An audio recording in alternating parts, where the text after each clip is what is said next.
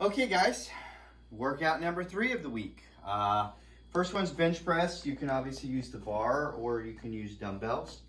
So you're laying down, feet are up, keep it inside the middle of your chest, core nice and tight, all right?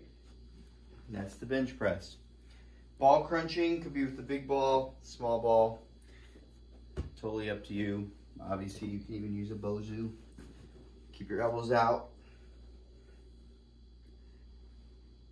Come up halfway, right? Then you have the spear throw.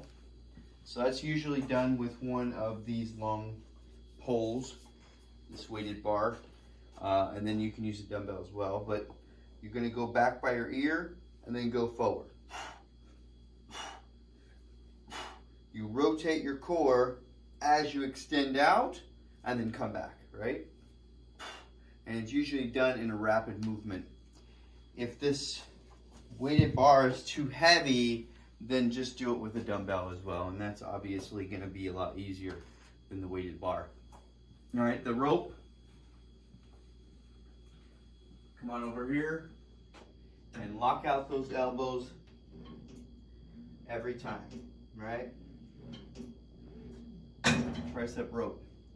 And then the last one, once again, you're gonna use a medicine ball most likely, but you're gonna do a lunge with rotation if you don't have any knee issues. So basically you do your lunge, you come down, and you rotate, right?